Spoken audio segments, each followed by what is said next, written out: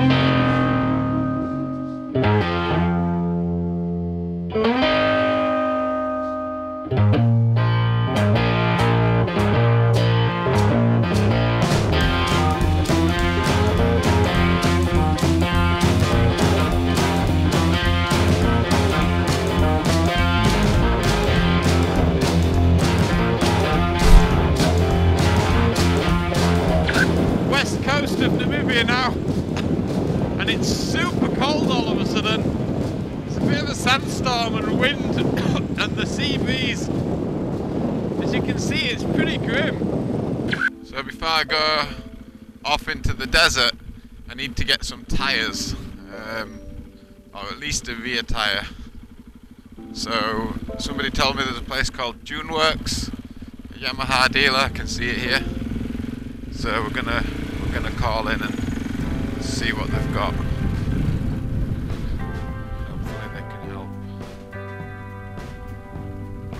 help. I came to actually get a tyre, and they don't have a tyre that's really suitable, but they have some off-road tyres. So I think what I'm going to do is, looking at the tyre, it's getting pretty low. So I think what I'm going to do is I'm going to buy an off-road tyre. I'm going to strap it on the bike somewhere. I don't really like carrying tyres, but I'd rather do that than and have a tyre spare just in case, than run out of tyre in the middle of the dunes or somewhere.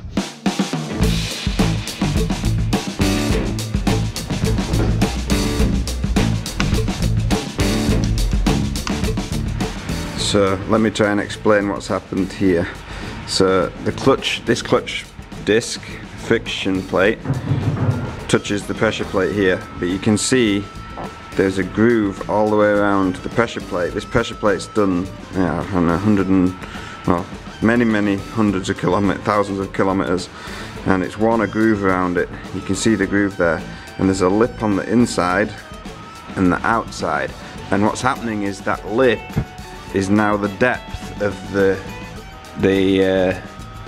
material on this friction plate. So the metal part here is touching the pressure plate here. So if we sit that in there, you can see, look, it won't move because it's like stuck in the groove.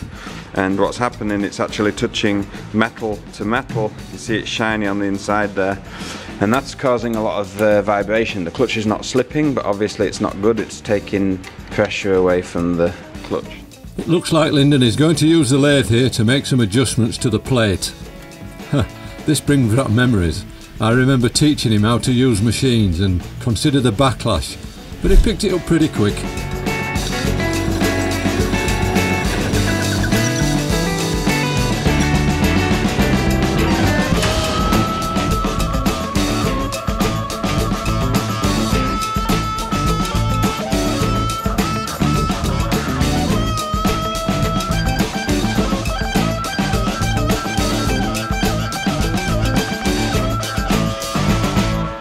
The next job is this one. Leaking seal on my brake master cylinder. See all the moisture around here. So we're just going to take it off and clean it because I don't have another one. See if we can make it last a little bit longer. That's the bit that I need to replace. And I don't have one. So clean it out. Put it back in, see if it will work.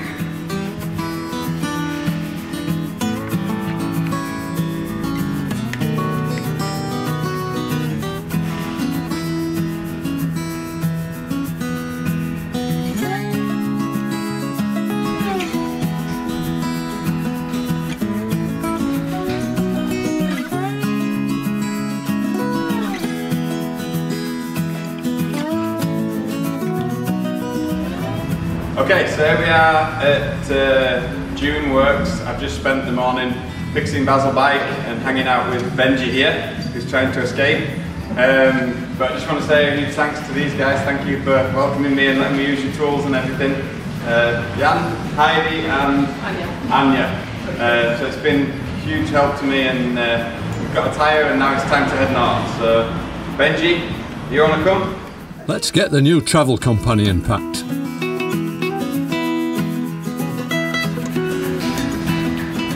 Well, that's it. Basil's all tuned up. Let's get back out on the road.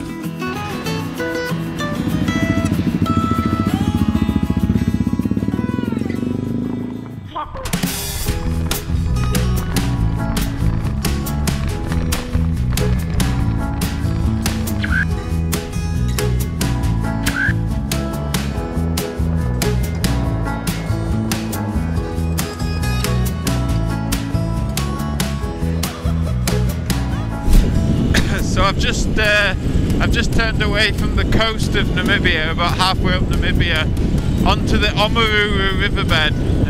It's a massive riverbed. It's probably, I don't know, 300 or 400 meters wide. Really soft sand. You can see, I can't imagine when this thing last had water in it, but yeah, it's a huge riverbed. And we're going to cruise all the way up the riverbed, over 100 kilometers, up to exit at a place called Ris, and get fuel there. I think I might see an elephant or something. Let's see what comes first. These dried up riverbeds look cool from up here in the drone.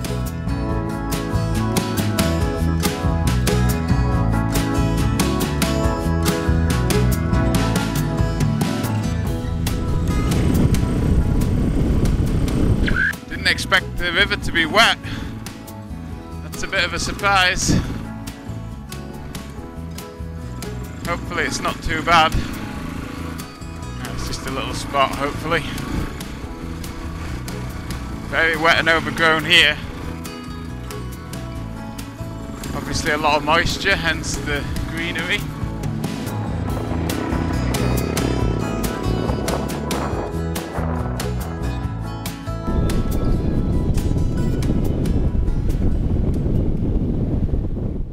So, finished riding for today. Got the camp set up, as you can see behind me in a minute. Just thought I'd give you a run through the sort of things that I check over on the bike on a night. You see I've got my tent up, all my gear inside my tent. I've got Basil over here. Obviously we've got the fairing off because I keep my tools in here behind this strap. So take the tools out, put it on the seat. So first thing that I do is check the oil. So to check the oil, do it as soon as I get here, while the bike's warm.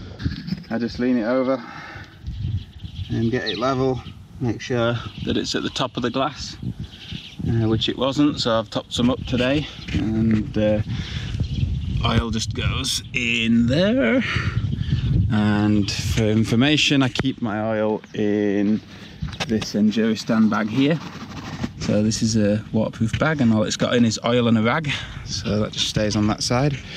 Next job is chain and sprockets. So check the chain tension.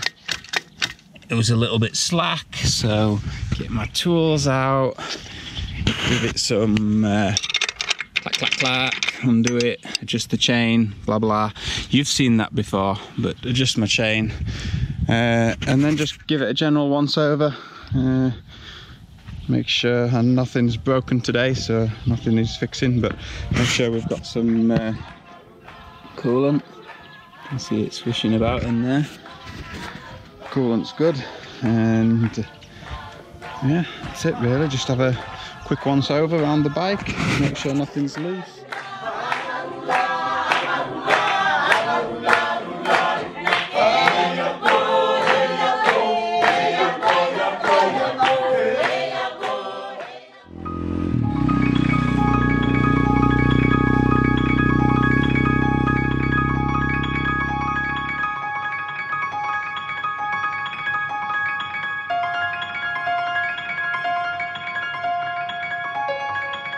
So today, we're riding from White Lady Lodge to Ongongo. This reminds me of a place that I once was in Africa, in Mauritania, where the sand dunes came down to the riverbed. Awesome.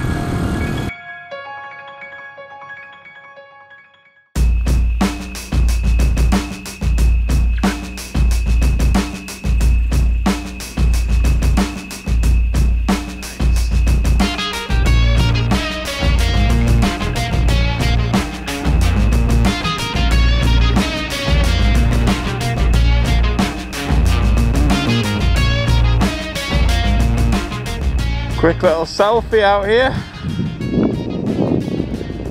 What an amazing day.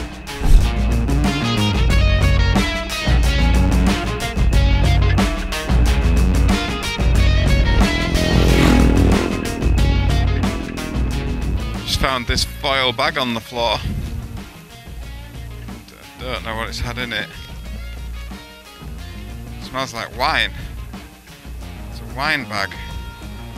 But I'm going to take it because I can use it for fuel. Just checked it's not leaking. So I'll wash it out with some petrol tonight. Take that bad boy with me. That's my fuel bag right there. Look at them just hanging out, checking me out. There they go.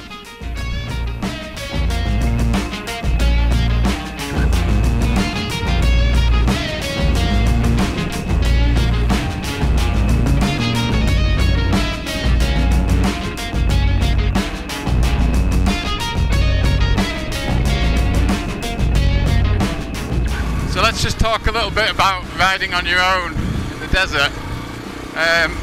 People always ask me, is it not dangerous? Well, it can be, and at any time, you know, any one of us motorcyclists can have a silly little fall, injure yourself, or break down. But all you can do is be the best you can be prepared for it.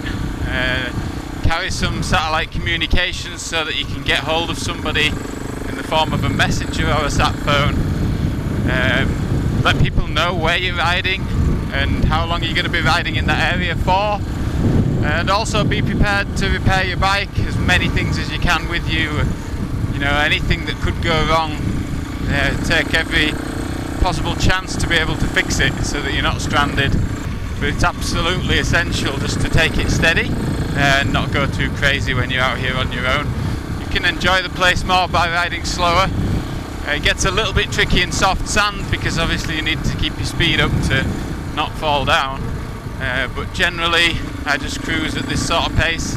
Sometimes I open it up and have a bit more fun, depending on how close I am to civilization and how I'm feeling.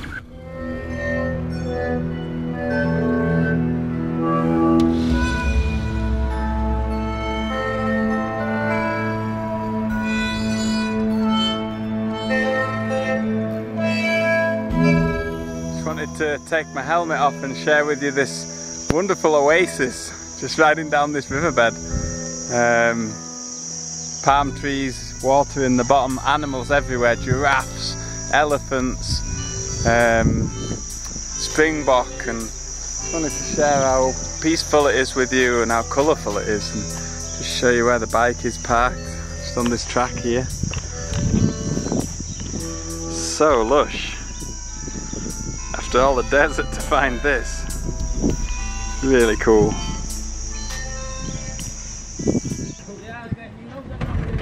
Next time on Races to Places. Very, very remote area, and I've tried to get some fuel, some petrol here, and they don't have any, so they're trying to negotiate with the houses that have got some to get me some fuel. I need about 25 litres to fill up and take an extra 10 litres to get where I want to go.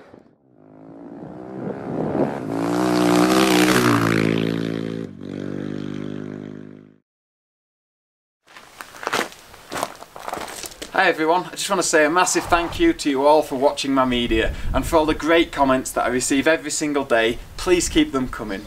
I'm just going to share with you my Patreon page. Patreon is a membership-based platform that gives creators like me the opportunity to continue to create the media that you love to watch. For just a few dollars a month, I can give you priority viewing, I can give you special features, informative posts about the things that you want to know. It creates a platform for interaction between you, the viewer, and me, the creator. Now, a few dollars a month might not seem like a lot to you, but for me, collectively, it makes a huge difference. So please check out the link at the bottom of the page, and I appreciate any contribution you can make to make my job sustainable.